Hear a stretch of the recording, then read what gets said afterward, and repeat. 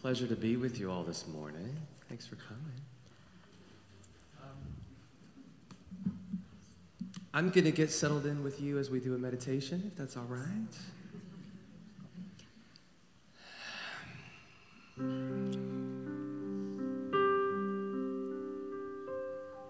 Like any good meditation, let's start with just getting that breath going. I want to hear a deep inhale. Release.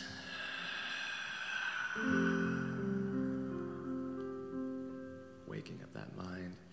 Inhale.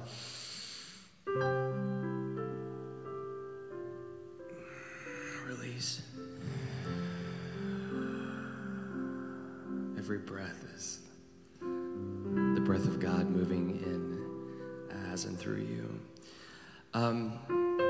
For me, meditation is about stealing the mind and making the intention to be fully, completely present with you with me, open and receptive to whatever decides to come into the room. And I tell you right now, there's a sweet, sweet spirit in this place today, and I hope you can tap into that. So let's just take a moment to close our eyes.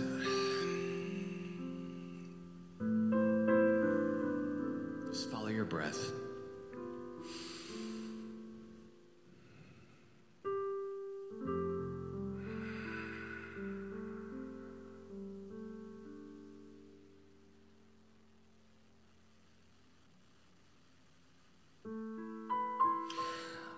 I always love that Eckhart Tolle says it's like a cat watching for a mouse in a hole. That's our thoughts. And as we stand and become a master observer of our thoughts, kind of a miracle happens. It begins to, what emerges is this space between us and that monkey mind, that busy, busy mind. So I know you come to the service just like I do, with thoughts of how your morning went, thoughts of what you are going to leave to go to. Give yourself the intention and the permission to release the past, release the future, and to just soak up the beauty of this present moment.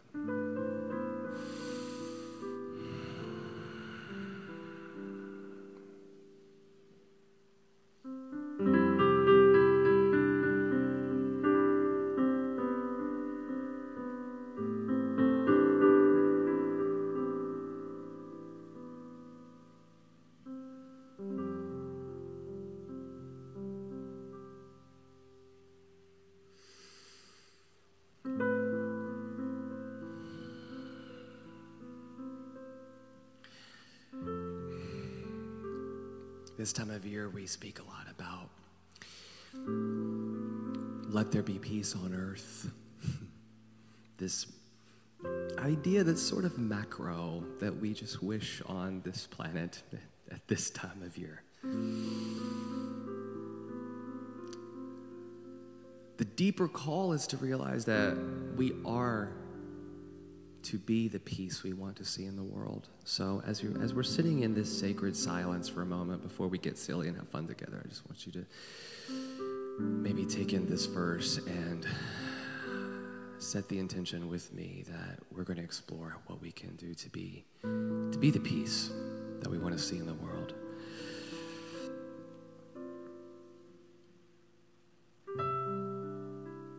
Let there be peace on earth, and let it begin with me. Let there be peace on earth, the peace that was meant to be.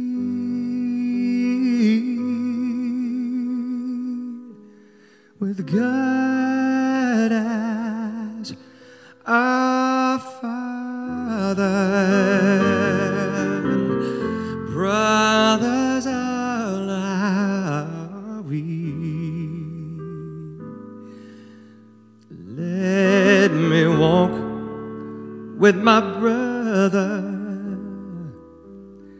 in perfect harmony.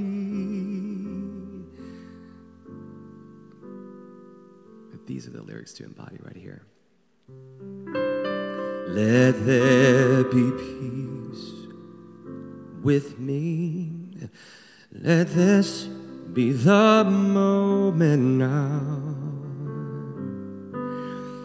With every step we take, let this be our solemn vow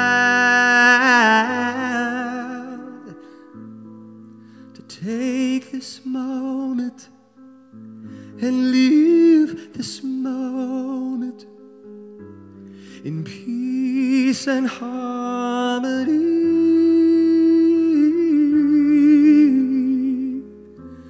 Let there be peace on earth, and let it begin. Take one deep final breath with me. Just release it.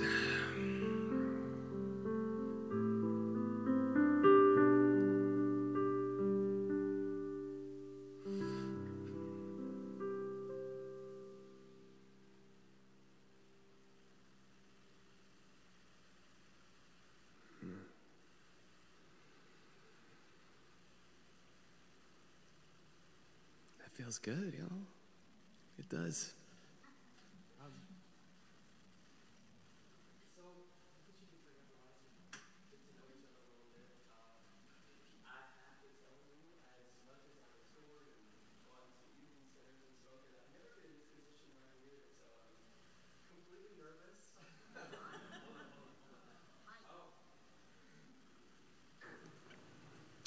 Testing 1, 2. Yes.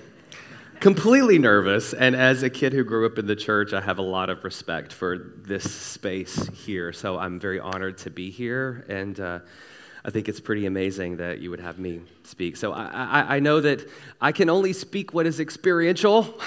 I did not bring a whiteboard or a marker, just sharing sort of, as we would call old school, my testimony, and knowing that working these principles and finding my own path is something I have found time and again. When we share our stories, we find connections, real human connections with people who know what we're going through. So I'll just introduce myself. So my name is Levi. I am from Oliver Springs, Tennessee, graduating class of 5 people. I was valedictorian with a C average. Thank you. No lie, if you've seen the movie October Sky with Jake Gyllenhaal, that's my hometown. That's my hometown. We make all the fudge that you buy at the Cracker Barrel. That is our claim to fame. My mother is president of the Brenda Lee fan club, if y'all know Rockin' Around the Christmas Tree. So much of my upbringing was not only around Brenda Lee, which was an incredible influence because she was never affected by the fact that she was the world's largest selling female artist. Spending summers on her tour bus, she was a perfect example of a gal who would go get her dress at Walmart, go and do the work and sing because that's what she did. She got the joke. It wasn't about being performative. It wasn't about her ego. It wasn't about any of that. She was just wanting to be of service with her gift. And I think that that's a great reminder for any of you who are in any sort of field, which is many, many of us who come to things with a spirit of service. My mom, though. Okay, so when you get to know the people in a Brenda Lee fan club, there's about 4 or 5 super crazies, right? Okay, and they have to discover every amazingly unique collector's item of Brenda's that you can find. And so these 4 or 5 people always surrounded the home. I grew up with them, so when they would find a German 45 of I'm Sorry by Brenda Lee, they would sit and very peacefully deliberate on who was going to be the one to take that home. who was going to be the one to take that piece home? And they were all very, they were good friends. It was a pretty amicable experience for all of them until they found a dress that Brenda Lee wore to sing for the Queen of England. And this was a beautiful red chiffon dress with long red chiffon sleeves, absolutely gorgeous. Probably the coolest find I ever saw as a kid growing up. And I was really excited to see what they do with this. So the 4 or 5 of them gathered around, and things got a little ugly. We started finding out what people really thought of each other. They could not find a peaceful solution, so they cut the dress in 5 pieces. My mama got the sleeves, though. So when my dad and my brother would run off to a UT football game, and we would sit and watch them peel out of the gravel drive, she'd run to her dresser drawer and she'd pull out them red chiffon sleeves and she'd shimmy them up over her house coat and she'd put a Brenda Lee record on the record table and she would sit me down with all my stuffed animals, grab a curling iron, and proceed to lip sync to me for 3 hours. This woman had the nerve to act surprised when I told her I was gay.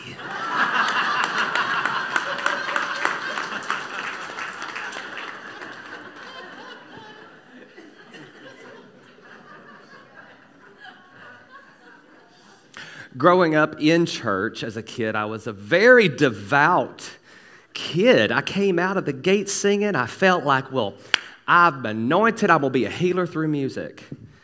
And I'll never forget going to church one day, and it was the 80s, the AIDS crisis. It was all in the news. And the pulpit, the religious right, was talking about it. And I remember, because I had a crush on the pastor's son, who was playing footsie with me during the whole service. The pastor standing there and saying, "These people are an abomination to God." Now, as someone who loved the Lord, I mean, somehow in a spiritual home, the God was like this father to me. And all of a sudden, I felt as though I didn't have the approval of my heavenly Father.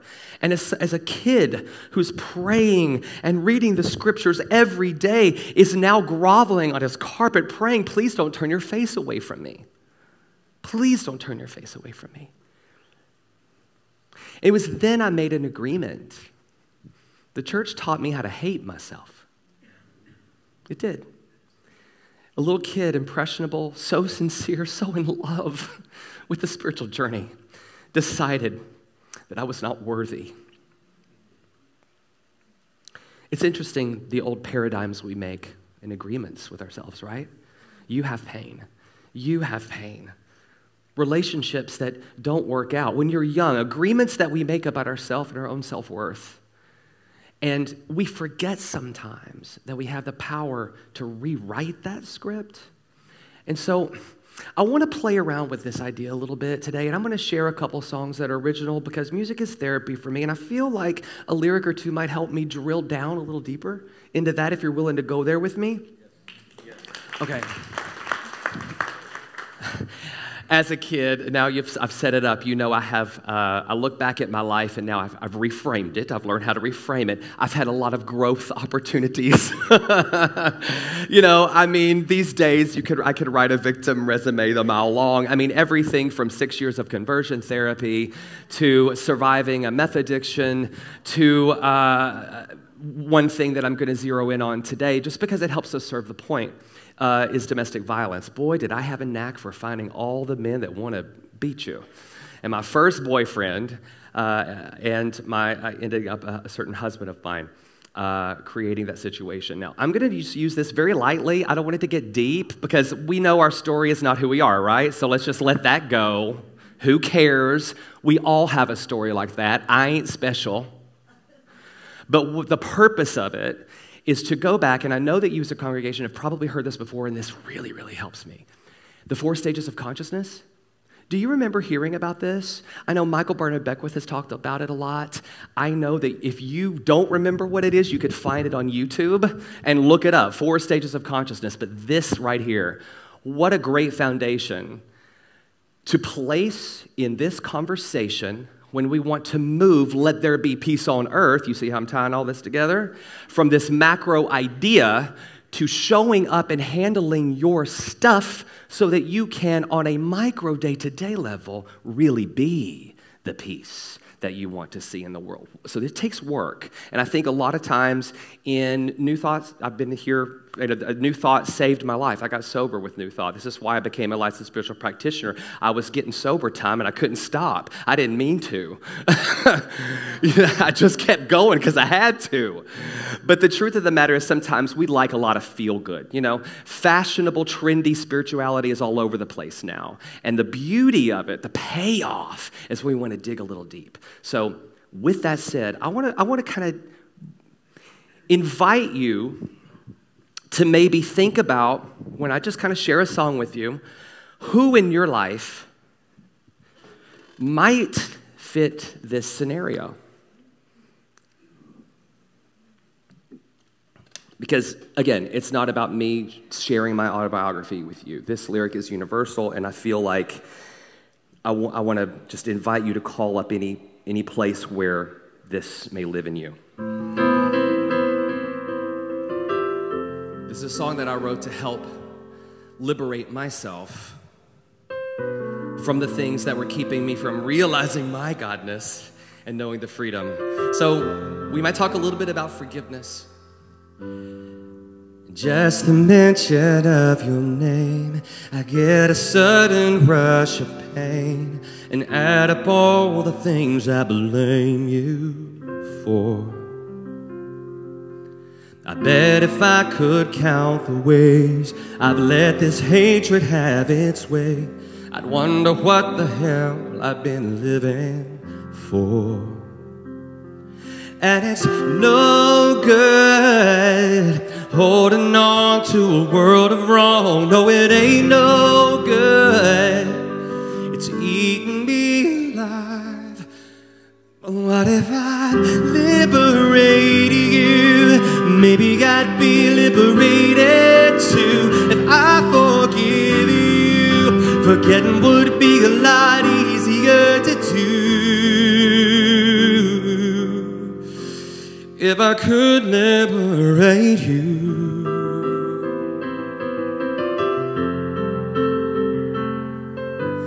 In this life we're all the same. We fall until we find our way, and I ain't no exception to the rule.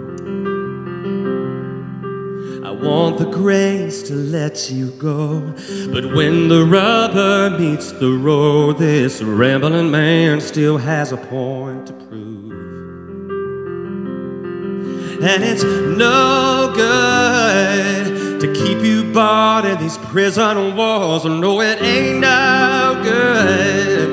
I gotta let you go. What if I liberated you? Maybe I'd be liberated too. If I forgive you, forgetting would be a lot easier to do. If I could liberate you.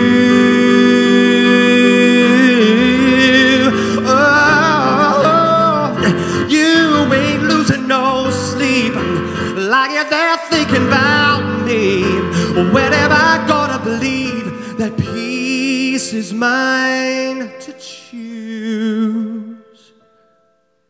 What if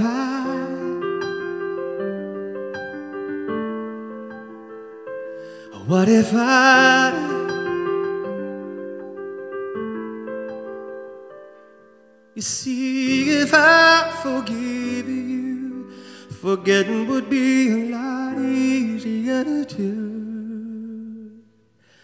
What if I liberated you? Maybe I'd be liberated too. If I forgive you, forgetting would be a lot easier to do. If I could liberate you. If I could liberate you.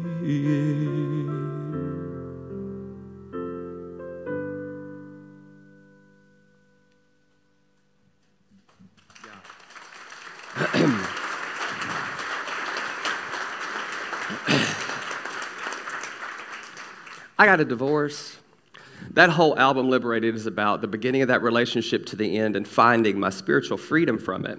But about the time I wrote that song, I was trolling him on Facebook, trying to figure out how unhappy he was, because I knew it'd make me happy if he was unhappy. And one of the things that I actually found to be true, and the reason that I want to start with forgiveness when I think about how can we free ourselves to be the peace that we see in the world, is because so many of us get stuck here. You know, right? I mean, in so many years of my conversations, you know, we're doing the meditations, we're doing the work, in a lot of areas of our life, we're able to show up and be the love. But when that trigger points hit, right? When that thing, not him, not her, don't say that, it reminds me of this. That's where the good stuff is. Right? Because our emotional guidance system is telling us that there's great opportunity for growth there if we're willing to look at the ugly. And isn't that a prejudgment anyway, to call it ugly? I mean, that's just the beauty of this wonderful, wonderful universe of contrast, right? And so, I within the context of this, let's review like really quickly the 4 stages of consciousness. If you don't remember, life happens to me, right? I could say that I'm a victim for having these men that want to beat me. I'm a victim for 6 years of conversion therapy and all this. I'm a victim. Like, life happens to me. The second stage of consciousness, life happens by me. I'm starting to realize that I'm a manifester, and that, oh, wait a minute, this vibration I'm giving off, these thoughts, these feelings are actually a radio dial, a frequency. And you're going to tune into K-Joy? Are you going to turn into K-Folk? I mean, the truth is, knowing that then allows us to be more constructive about what we're creating in our life, right? So life happens by me. It's progress, right? Life happens in that stage 3. Life happens through me. I am now a channel, a conduit for something that is greater than myself, right? And so I'm still by me. I'm manifesting. I'm aware of all those things, but I'm starting to let go more and not outline what God has for me in store, right? And letting the will of God come in and come through. And then that 4th stage, as me. I don't have to even micromanage so much anymore, because we're remaining in that space of like infinite intelligence is just going before us, making our way straight. That's beauty. Now, don't buy it if you think this is linear and that we learn one by one, because we embody this wonderful, beautiful teaching, beautifully messy. There are things that I find myself being all victim-y about, and there are things that I feel like I am walking Christ, you know? And you are too. You're the same way probably, because as you play with these concepts, you find there's spaces that it's easier for you, and then there's spaces that's not so easy for me. I realized that when I was sort of looking around, hoping that he was, you know, my victim nature was pointing and saying, I hope that you feel bad too. I realized a very interesting point. And maybe this is helpful for you if you're where I'm at, and I know I felt led to talk about this, so I know there's somebody here who needs it. I realized that I was the only one suffering. The lyric right there, you ain't losing no sleep, lying there thinking about me. When am I going to believe that peace is mine to choose? It's the whole 8 years of a grudge, and it was always my choice. My choice. I am the one who put myself through that emotional hell. And he was just doing the same thing over and over again. Again, I'm just speaking from experientially, and I know that you all have someone in your life that can relate to this as well. Number 2, though, once I realized that I was the only one suffering and that he wasn't, something else occurred to me. I'm interchangeable. It ain't personal. Because he's going to be doing exactly what he's doing. These people in our lives are going to be doing what they're doing, regardless of the person, regardless of the location, regardless of the congregation, regardless of where we are. So our choice, our decision to not take this personally, and just to take it as information. What is that information? Well, let's move on to 3, and this is a harder pill to swallow. I'm looking, and I'll tell you why it was hard for me. It's, my mom found out that I was gay because she saw the welts on my face. That's how she put it all together. So you look at this, and it feels hard to say. I'm just going to say it. I was a vibrational match to that. That's the spiritual pill I have to swallow, y'all. And I say that with as much tenderness and compassion as possible because I wasn't always there. And I know someone here is not there yet. And I know that actually is a rub for maybe someone. But in this web of illusion, this matrix that we live in, this infinite, this subconscious intelligence that only ever gives us exactly what our vibration is, only knows yes. Go back to that little boy who made the agreement that he was absolutely worthless. Worthless. How could I be a vibrational match to anything but someone mirroring back to me the same idea of worthlessness that I was holding? When I first came across that concept, I thought that it was so insensitive. How could you say this to me? I'm a victim. And on a certain level of consciousness, I want to validate that for you because you know what? It is true. But we are called, deep calling deep, we are called to understand those experiences like we're in a spiritual laboratory or you wouldn't be here. You're curious about how to see more of it. As I was curious, I tell you one thing now. Someone like that would never enter my matrix anymore. They just wouldn't. I'm not a vibrational match to that anymore. I have, over years of sobriety and done my work, have become a vibrational match to someone who absolutely adores me and loves me. Now, that's not about me. Again, it's about us. It's about us collectively understanding that we don't have to stay where we are when it hurts like that. That all we have to do is realize that we have the power. We are the final authority on what we're bringing into our life, correct? Does that authority feel daunting sometimes? In situations that we don't feel capable of claiming that much power because it almost makes us have to swallow a pill of like, well, I guess I really need to do the uncomfortable work in order to find the peace within me so that I can walk through life being the peace that I want to see in the world and maybe not holding all the grudges. The thing I take away from it is, regardless of whether this relates to you or not, is this: the buttons that get pushed through life, the pain points that keep us from being that source of peace at our family meetings this holiday season, when we're with the family members that we don't particularly agree with politically, when we're with those that we have uncomfortable history with. The interesting point is just to simply do the work before you're there. Do the work now. It's not about the holidays and behaving on Christmas Day or on the holiday. It's about your invitation to show up for yourself every day. And that's really how you be the peace that you want to see in the world. I've always thought that whether I was stepping into a life of sobriety or talking about domestic violence or conversion therapy or any of the above, I'm grateful for what I said in the very beginning, and I hope you are too. Our opportunities of growth may be a more profound calling than you think. And I want you to think about this.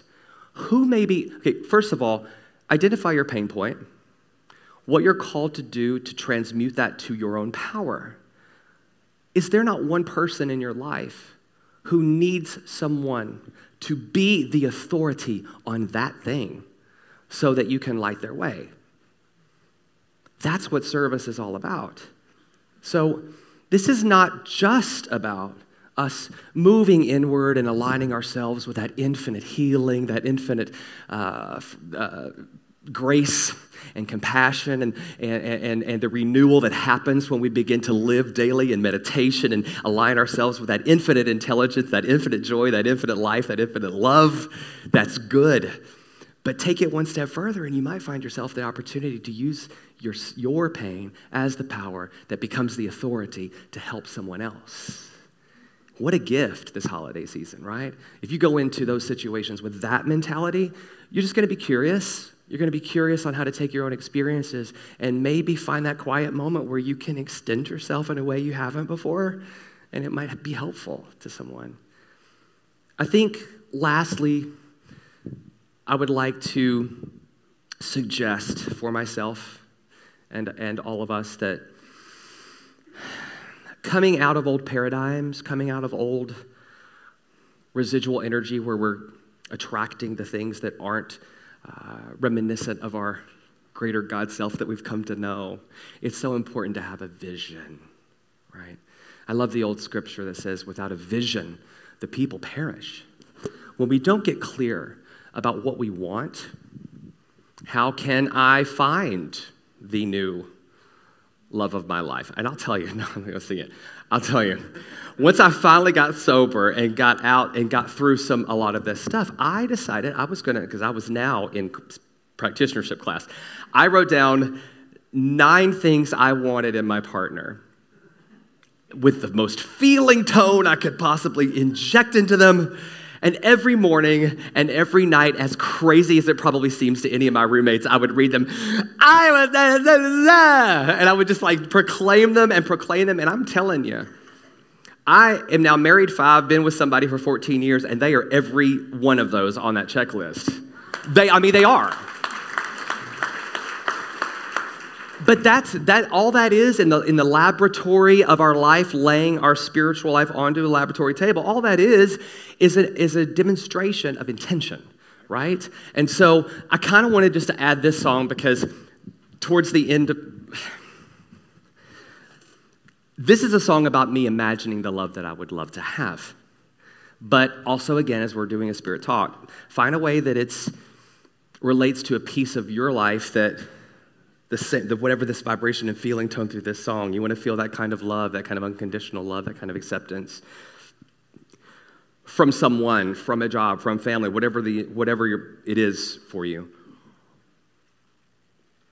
I'll let the song speak for itself.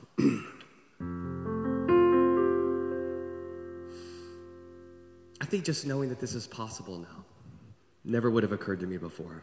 That's the power of getting a vision, right? Come lay down your head.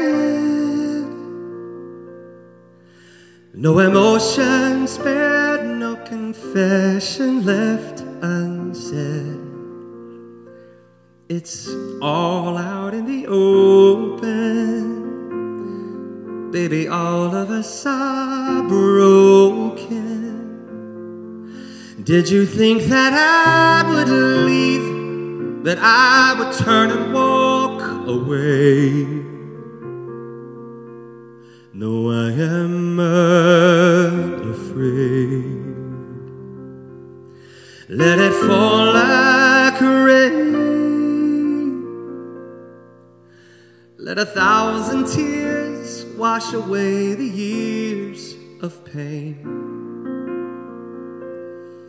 I know trust is never easy, and I need you to hear me. This doesn't change the way I feel. Love is real if it is brave, and I am unafraid.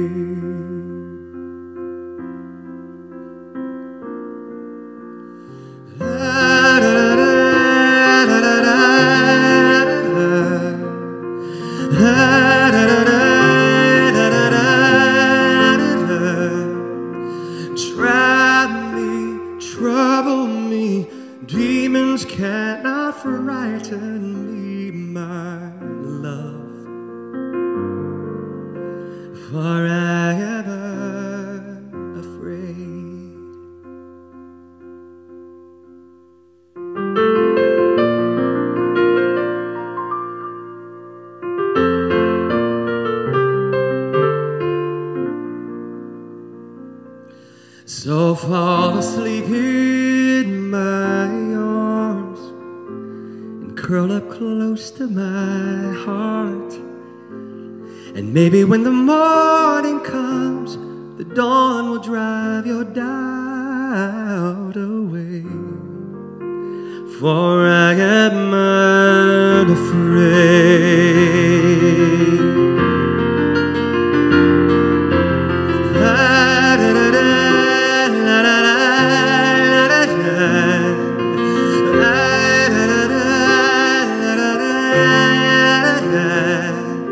Try me, trouble me, demons cannot frighten me, my love, for I am unafraid. I am unafraid.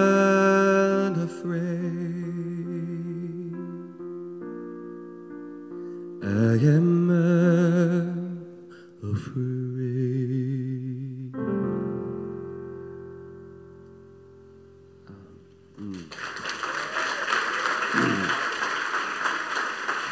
Thanks. I guess to wrap up and wish you all a very happy holiday, and my gratitude for being able to hang out with you all and just speak and talk. I think it's important to remember that a paradise is yours to the degree that you can imagine it. And we've hit a lot of different parts of our journey, but this whole vision, this goal, this heart's desire to be living life as me, God through me, is entirely possible. Don't let the mundanity of showing up here, going through the routine, cause you to hear with deaf ears the magic and the miracle that is available to you by this teaching. You know, I think that we need a renewal sometimes. Things aren't the same as they were during COVID. Things have changed. And it's easy to find ourselves a little lost in where do we go from here. Not only just individually in our spirituality, but collectively as a congregation, as a community too. So let that beautiful vision that I had for a love that honored me and respected me be the same feeling tone that you have, not only individually, but collectively as a community, to say, where can we make that kind of unconditional love, that kind of generosity, that kind of gratitude, that kind of compassion for each other? It may be that church itself becomes very community-oriented, and that those who may be watching at home find ultimately that a world who continues to be here becomes more and more alone, and that we actually need to put this down and build community events, ways of connecting with like-minded individuals, right? Because collectively, right, that it becomes about us connecting, not here and there, not this, not that, but us finding a way to strengthen as a group together and have these conversations, sharing your stories, sharing your experiences, your heartbreaks, whatever that may be. So with all that said, I hope something lands with someone, and I just inspire you to vision the heights of peace for yourself, of healing for yourself, and have a blessed holiday season. Walk in the light of that love, knowing that it is shining through you as you imagine paradise for yourself, and it's a process. It's not an arrival point. Be in the mess. Be in the journey, be in all the questions. It's all right because God's right there too. Right? Yes. Amen. Thank you all for having me. I will see you soon. Thanks. Should I come here? Thanks. Thank you. Thank you.